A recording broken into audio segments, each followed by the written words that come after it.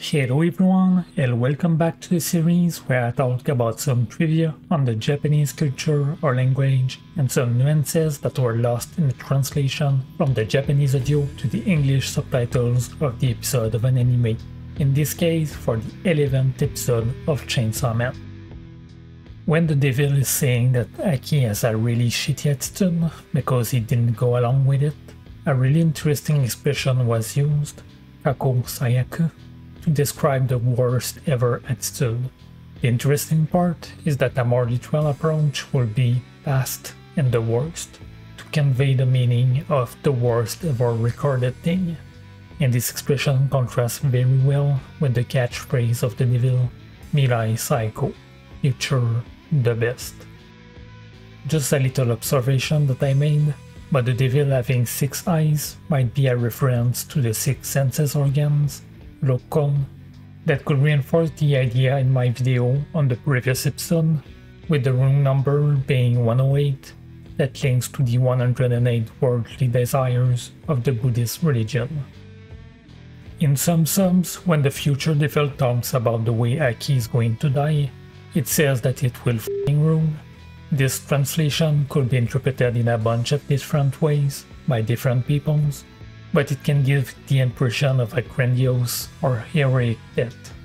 In the original line in Japanese, it's a lot closer to it being the worst way to die, Sayaku na shinkata.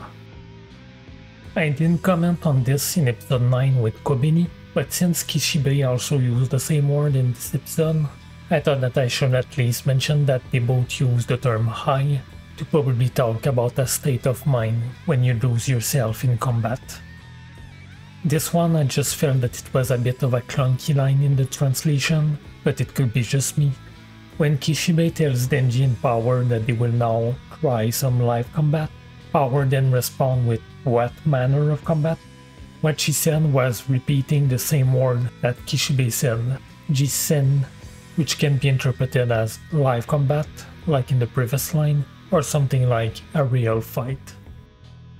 I'm pretty sure that I saw it also being used in English in American movies and TV shows, but when Denji is talking about getting a ticket to hooking up with Makima, he uses a French loanword, rendezvous, which in French pretty much just means a meeting between peoples or an appointment. It's also used when talking about a romantic date with someone, rendezvous gala.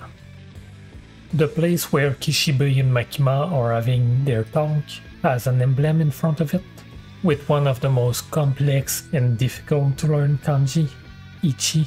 It's the kanji for 1, probably meaning that they are at a building that belongs to the 1st Special Division. Some terminology was used that points even more to the Yakuza. When talking about the boss, one of the henchmen used kumicho, which is a term pretty much associated to the Yakuza, since their different groups or family are often viewed as different associations, kumi, and the cho is added to talk about the title for the group leader. And when talking to the sideburns men, they address him as waka, and it's often used as a way to address the child and possible heir of an important figure inside your group or organization. You can also often see it used by butlers or maids when talking to the child of a rich or prestigious family. It's really not that important, but I was just a bit curious as to why they decided to not mention it in the subs. When it's mentioned that they escorted the boss, it is explicitly said that it was to a villa, Besso, which I think makes it a little bit more obvious right away that where Makima currently is with the boss of the same group. This has no impact on the story, but Kurose and Tendou are talking in a Kansai dialect, which fits with them being from Kyoto, and something interesting is that they have a completely different word for goosebumps, which is usually torihara, literally bird skin, in standard Japanese. In the Kansai dialect, and said by Kurose in this episode, it's sabuibo, which comes from cold and warmth.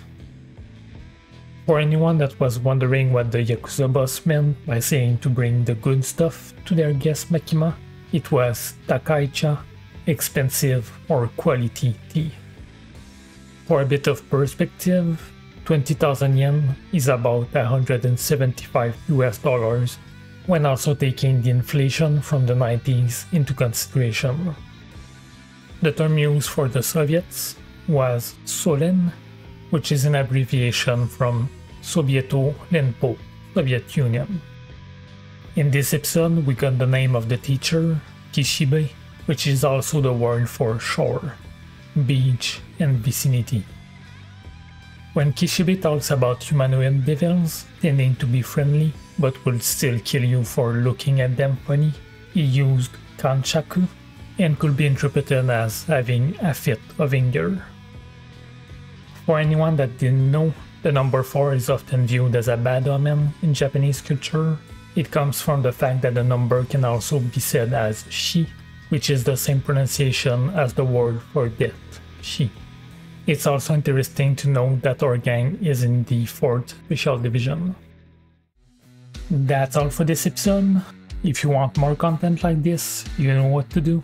Like the video to let me and YouTube know if you want more of those type of videos. Comment about the things that you found the most interesting or surprising. And of course, subscribe if you want to have more chance seeing when I upload more stuff. Anyway, it's the end of this video, and I'll see you next week.